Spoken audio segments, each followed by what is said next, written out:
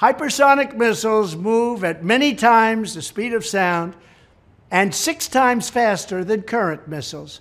Armed with nuclear weapons, they could annihilate entire cities and even countries within minutes. And we cannot let this happen. The best way to ensure that such a conflict never happens is to be prepared with unmatched technology and unrivaled strength.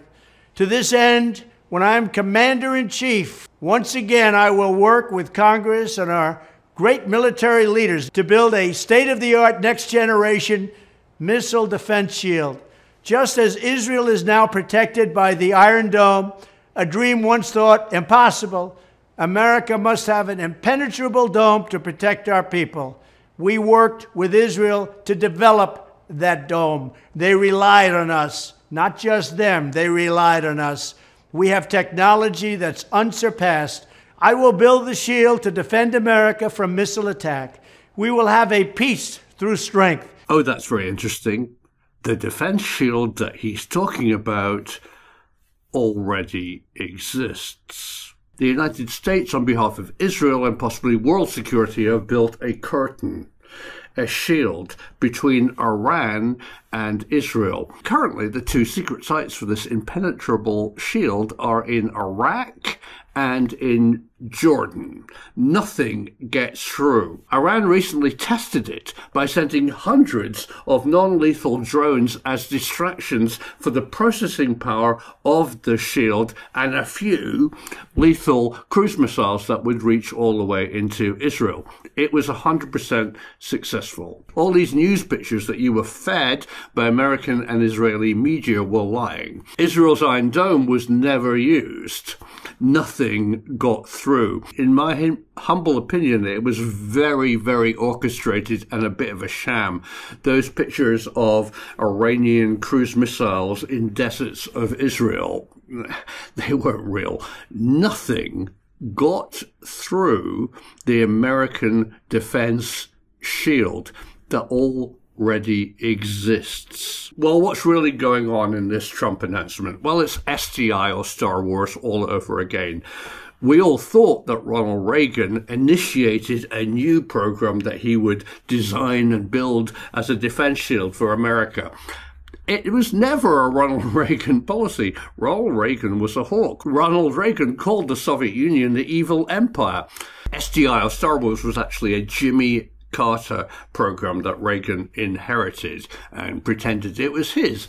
It never was. Now, it didn't fully operate, but a lot of money was spent on it here in Europe, coming up with amazing new technology of physics that can make a defense shield.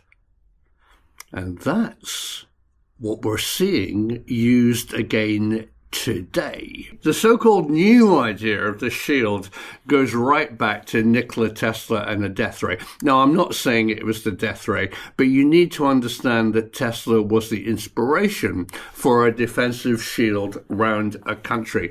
And some of his ideas in physics were actually made. The big miscomprehension about Nikola Tesla's death ray is that people assume it was a particle accelerator. People assume that it shot electronic bullets into the sky and shoot down things. Nikola Tesla never called it the death ray. He called it force, because he proposed that it would be a wall, a curtain around a country that wouldn't let anything go past it. A better way of understanding Nikola Tesla's death ray is to think about it as a denial system, a curtain that nothing can get through round the country. The idea behind Tesla's death ray was probably to knock things out. It was a non-nuclear EMP denial device. And NNEMP is something that I've been researching for years.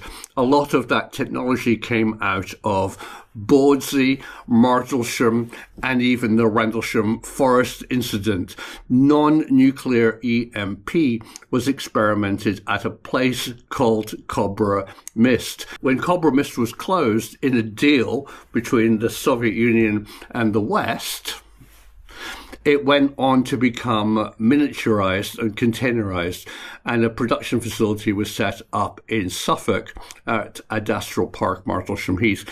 run by SRI to produce hundreds of these containerized NNEMP devices to protect Western Europe against a Soviet ground invasion.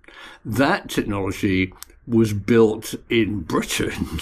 So a quick history lesson that involves Robert Watson Watt, Rendlesham Forest, radar, and Donald Trump. You think I'm joking? I'm not. Links in the description to films that I've already made about Nikola Tesla, about Rendlesham Forest, about Cobra Mist, and you'll begin to understand what Donald Trump is talking about today already exists. United States, United Kingdom, NATO, Israel, we already have this physics defense shield. It has already been deployed in Iraq and in Jordan. And it makes a lot of sense that you could deploy it around the borders of the United States. Hypersonic missiles are a nightmare. You need unconventional defense systems to shoot them down. They're very hard to track and use conventional air-to-air or surface-to-air missiles to actually shoot down because of their speed. But imagine an impenetrable curtain around your border. It already exists. There's a facility in Jordan, there's one in Iraq to protect Israel against missiles fired from Iran. It was a good test platform.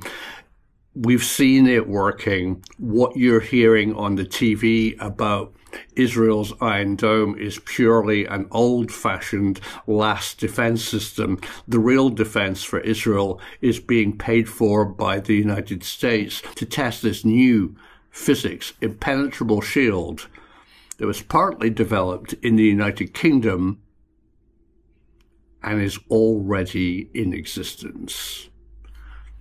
The truth is out there.